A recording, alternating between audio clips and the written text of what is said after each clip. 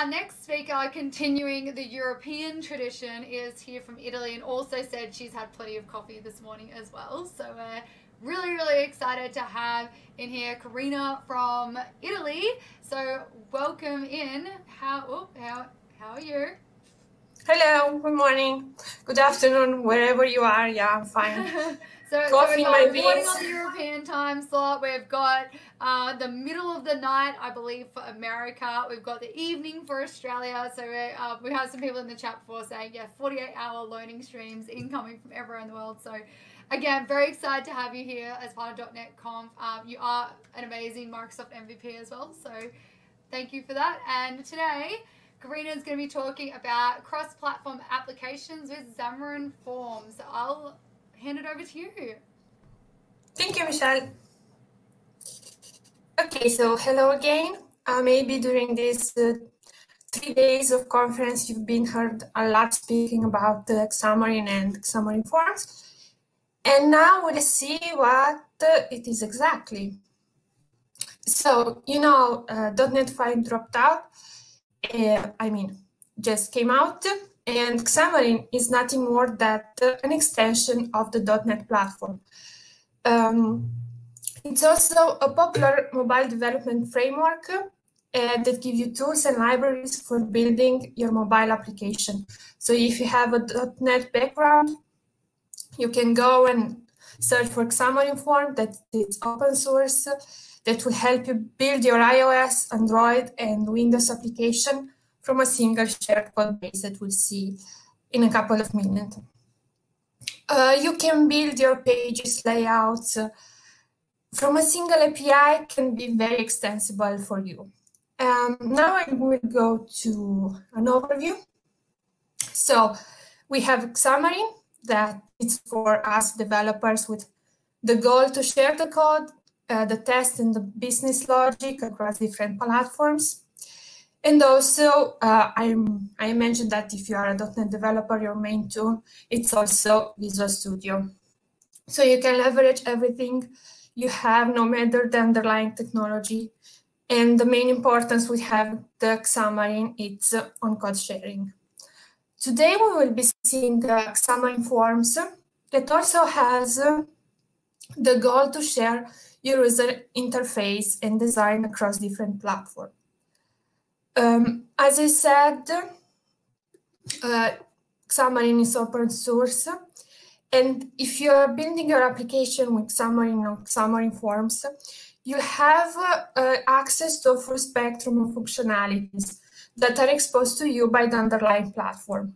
You can access different capabilities like the Bluetooth, the fingerprint, or NFC. You can also integrate different kinds of third-party libraries like Google Play services or Facebook or Google API.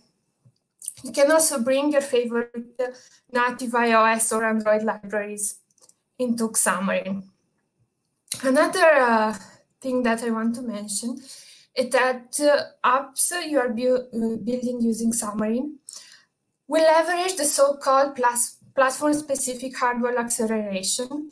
So everything you'll be doing will be compiled for native performance. So you won't have any layer between your application and Xamarin.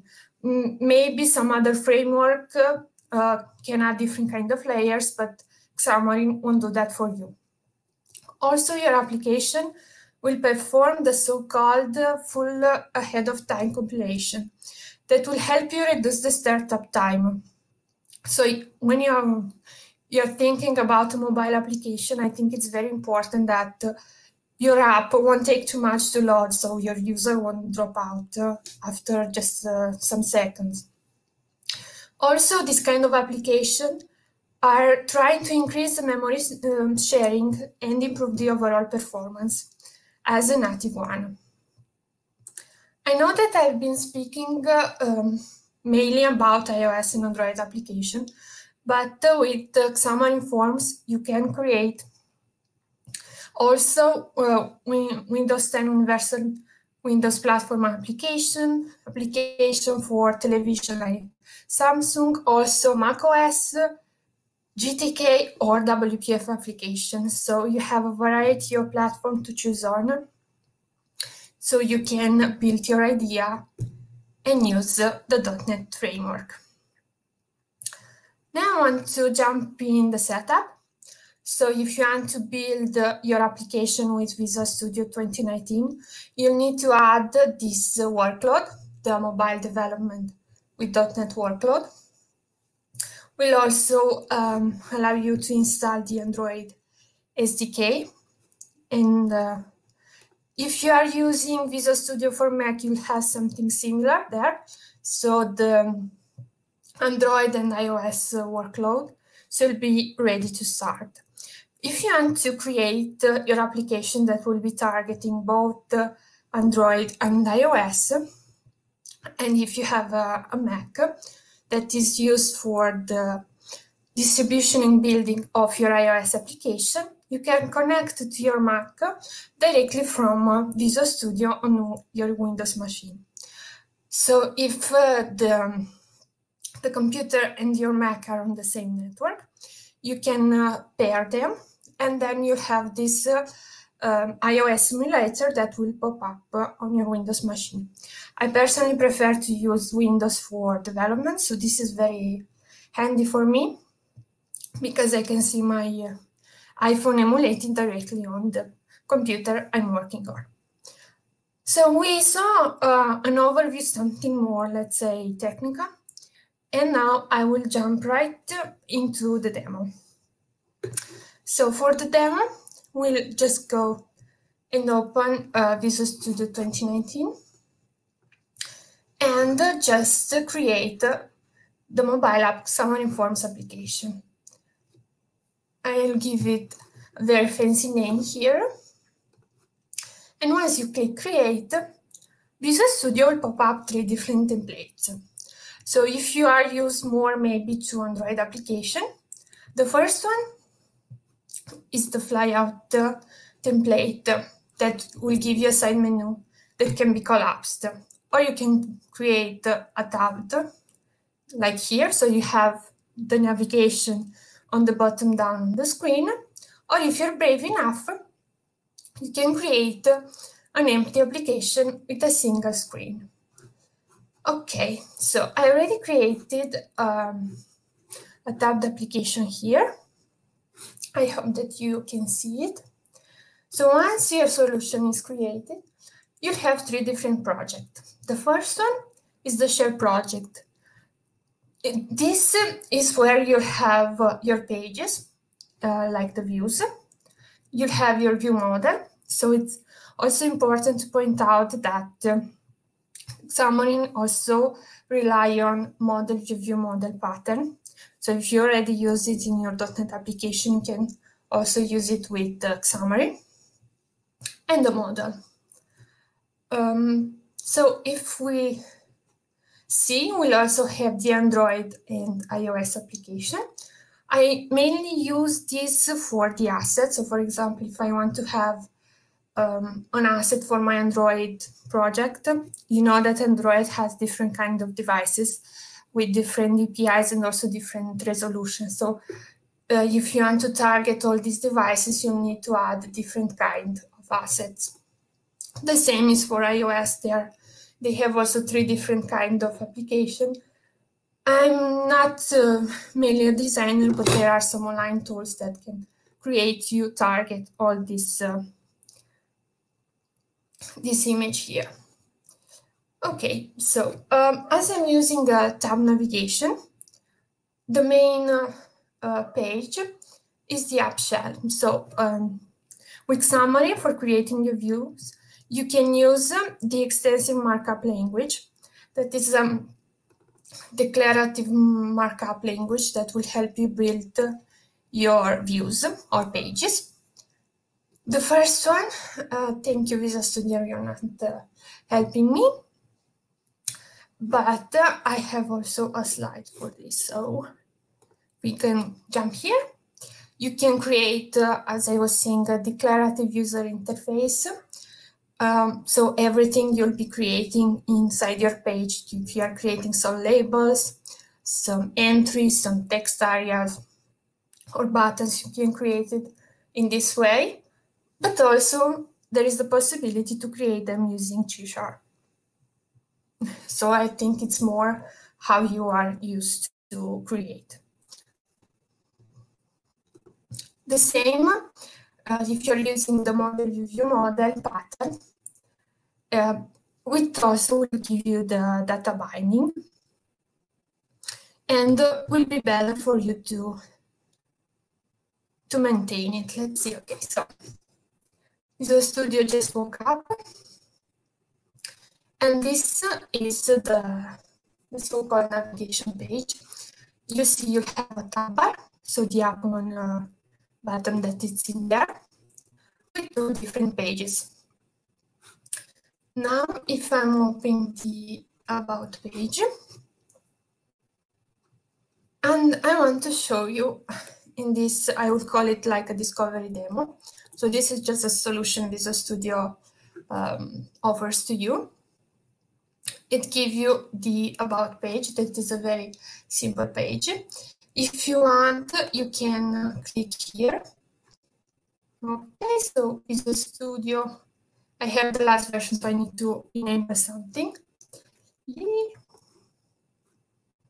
But to give you a very nice preview of everything that's here on the page. So for example, there is a grid inside the page with some stock layout and some information. So everything is created with Xamarin. When speaking about view model, so the binding here, it's the view model. We have also the view model inside here. So for example, we're binding the title and a command that will help you open a URL. Okay, so this is the solution that Visual Studio gives to you. You also have different pages here, also a login page that you might recycle for your application. You can also add some items. And I think we can run this application. So here, I will prefer to use the Android target because I have my Android phone connected via USB to the Windows machine. So let's click on play. I'm using Visor that will mirror my phone to the computer. That it's loading here. In the meantime, Visual Studio will build the application for us. So this is mainly the template application you get for free with Visual Studio. We'll install it on the phone. So I already have it here, so we can see it.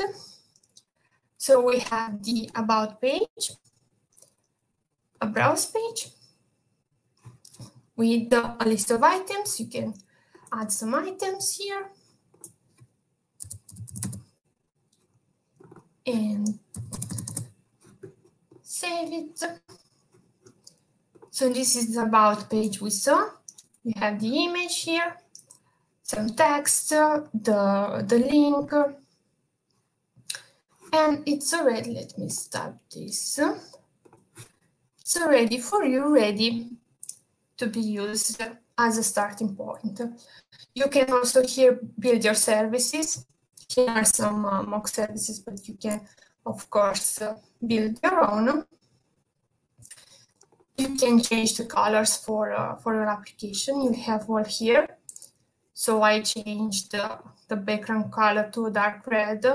You can personalize your application from here using a key value resource dictionary. And I think this is a nice starting point for your application, because maybe you already have an idea, but you don't know how to start exactly. And with this solution, you can just sneak around and look for different pages and examples. I will jump back to my presentation here. So we spoke about the model view model pattern. So Xamarin has the built-in support for it. We already saw the data binding, and I think it's very easy for you to use if you're already familiar with it.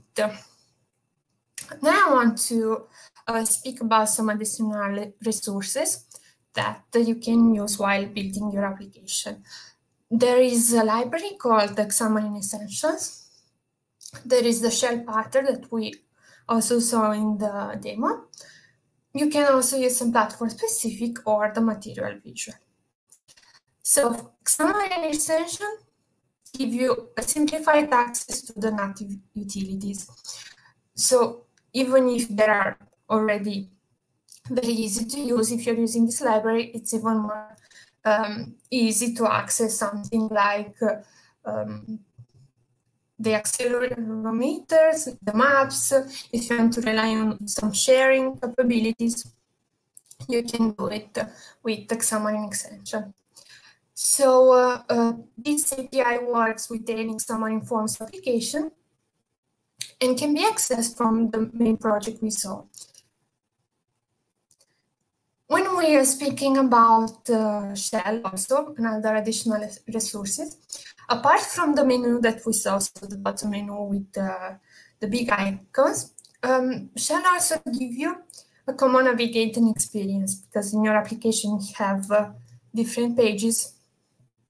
We give you also the option to jump between a page and the other, and we'll give you something like a URL-based navigation schema. You can also rely on an integrated search handler.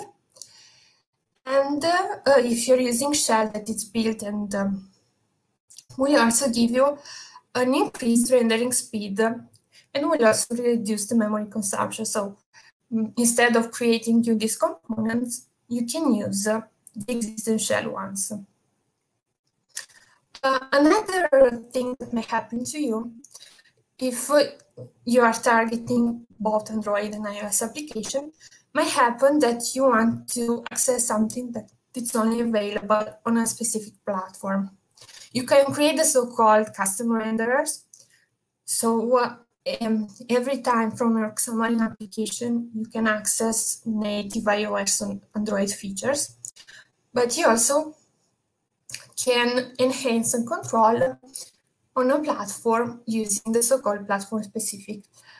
I mainly use this for fine-tuning the user interface, because you know that iOS phones are kind of different than Android ones, and you might want to have different kind of spacing between the two platforms. So in this case, in your code, if you're creating, I don't know, a label or something, you can say that on Android will have a margin of 10, for example, and on iOS you want to give it more.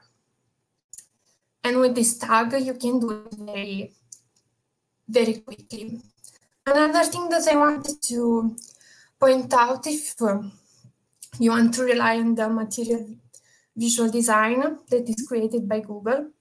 So if you, like me, you're not more like a designer and want to rely on something that it's already in there, you can add this capability in order to have a consistent look and feel across iOS and Android, and use this design with Cloud Platform. Also, there are some third-party libraries that can help you build your user interface. I put something here on the slide. And I also wanted to point out that there is also the Xamarin Community Toolkit, where the community put there like a big collection of elements for Xamarin Forms. And you can also try to get inspired by them. They're really cool people. So you can check them on GitHub, and also try to find something you can reuse in your application. Okay, next, I wanted to point out something about testing, that it's also important. So imagine that you created your application as we saw. So you'll have 3 different projects the shared one, the Android and iOS, very, very basic. For the unit testing, you can use NUnit, XUnit, or voice test based on your knowledge. So mainly also Xamarin Forms, Xamarin, the most common .NET unit test framework. But as we are in a mobile application, it's important also to write the so-called UI test. So inside Visual Studio, once you added the mobile workload application, you'll also be able to create the so-called UI test cross-platform test project. This test project will help you to write UI tests for your mobile application. We'll also give you this readable print loop console. So basically, with the UI testing, if you're not familiar with it, you're doing a check on your user interface to ensure that every UI element is on the screen. So for example, if you have a button on the screen, with the UI test, you verify that the button is in there. Of course, you can automatize everything on Azure pipelines. So you can verify your application both from a unit testing point of view and also from a UI test point. If you are interested also in UI tests, you can find something on my GitHub with some examples and some ideas how you can perform also the UI testing.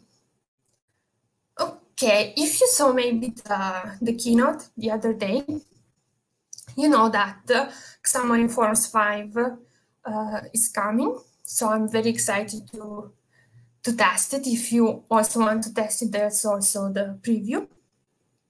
But I think maybe you also saw something online that from next year, with the Xamarin Forms 6, there will be an evolution to the so-called .NET MAUI, so the multi-platform app UI. We'll also give you the possibility, of course, to maintain the cross-platform and native UI capabilities. We will have a single project. You can deploy every time to different devices.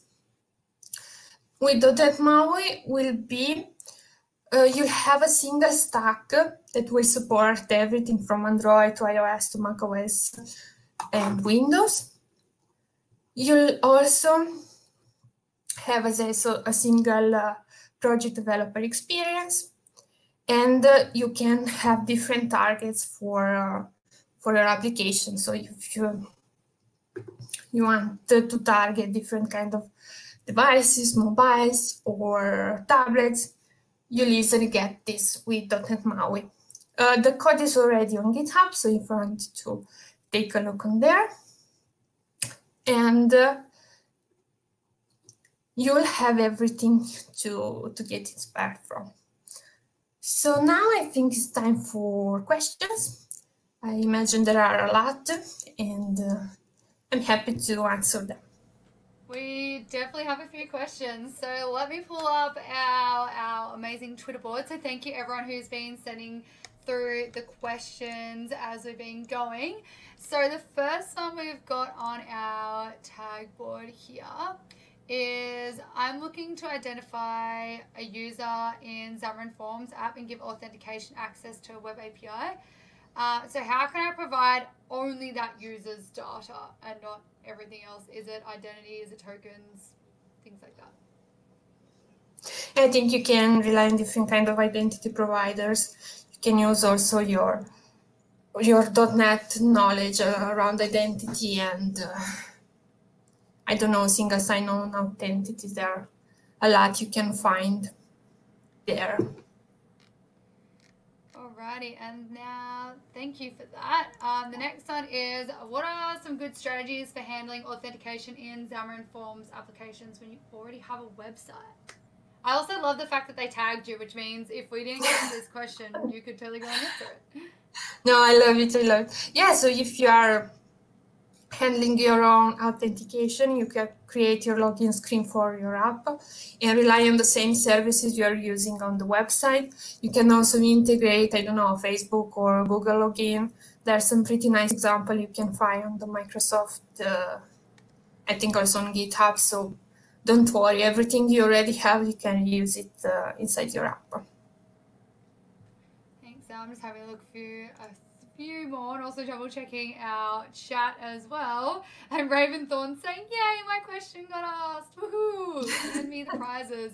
So if people are actually listening, and we do have a treasure hunt.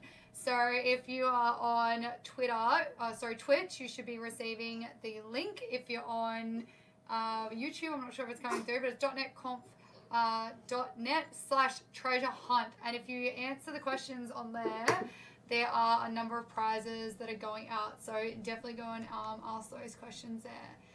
Now let me just have a look to see if we've got a few more coming in for you. It's slightly slow. Like people ask questions, they come through. But I also love the fact that people are tagging our speakers. So continue to tag the speakers, because if we don't get to your question, the speakers can go in and answer them once we're done. I don't have any more coming through at the moment, but I have a question for you, and that's, what is one of your most favorite things about Xamarin Forums? And I do have another question after that. Yeah, so I like a lot the idea to have this single code share base. You can get really creative in there.